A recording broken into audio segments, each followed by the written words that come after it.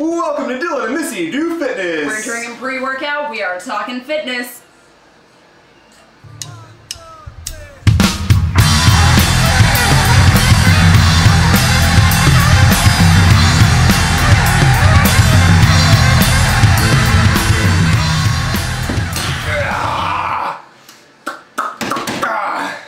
All right.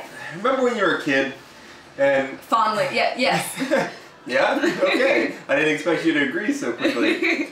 Let me start again. Okay. Remember when you were a kid and your parents would punish you with like, oh, you have to stay there, you have to eat your food, you can't leave the table till you eat your food, and all you want to do is leave and go play? Oh, yeah. Well, yeah.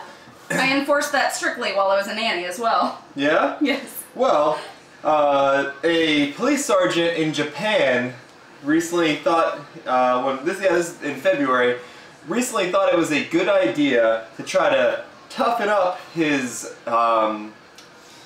officers by force feeding them extremely large meals. Like, how big are we talking? We're talking 15 hamburgers. Holy cow. 15 donuts, 4 large cups of instant noodles. I'm thinking like ramen noodles. Yeah. And 3 to 4 liters of coffee-flavored milk. So this is like the meal he would force them to eat? Was that his like... That's, he even asked them to pay for these foods out of their own pockets. Well, he's not gonna pay for it. That's Right, expensive. that's insane. Japan is expensive. Quote, "After finding they were not working hard enough, I did it in order to toughen them up." How does that toughen them up? By making them hate life and have to poop? Yeah, so anyway, this police sergeant of the Osaka Prefecture Police Headquarters in Japan was recently fired. Okay. And in unrelated news, a woman was crushed to death by a heavy-set police officer in the Osaka Prefecture in Japan. That's completely unrelated. Let me just lay it out for you. That's the same place where this officer was force-feeding.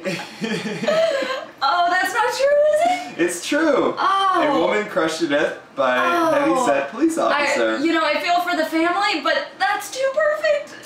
Yeah, Oh. so basically, if you've ever seen a video of a police officer arresting a suspect, sometimes it gets a little physical and they have to like tackle him to the ground. Yeah, right? especially if they're Well, kind of incoherent like this woman was. She was kind of throwing stuff around and she had to be subdued. So they had to subdue her, and a 100-kilogram police officer... That's 225 pounds Very in well American. done. In American units. American.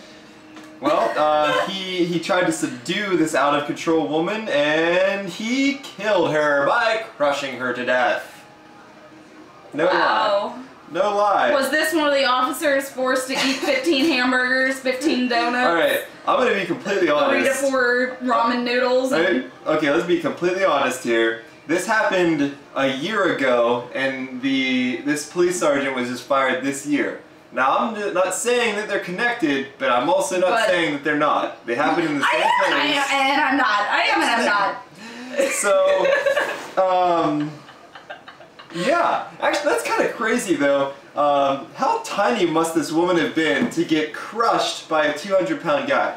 Like, I mean, did he, like, people's elbow then? Or, like, was it just, like, I gently sat on her and she was crushed to death?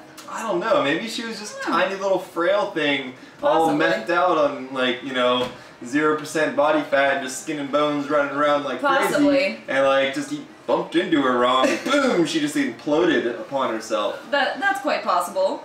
I've seen it happen before. I know it's possible. Whoa.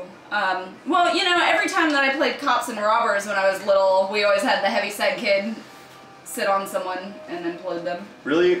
Yeah. That never happened for us No? before. You didn't do that? No. Well. We picked on him, to be honest. Alright, guys. Thanks Not for proud liking. of it. What? Don't judge me. You were a kid once, too, and you were mean then, too. Thanks for liking and subscribing to our channel. Check out our sponsors at the 296 Project and thefitnesstraineracademy.org.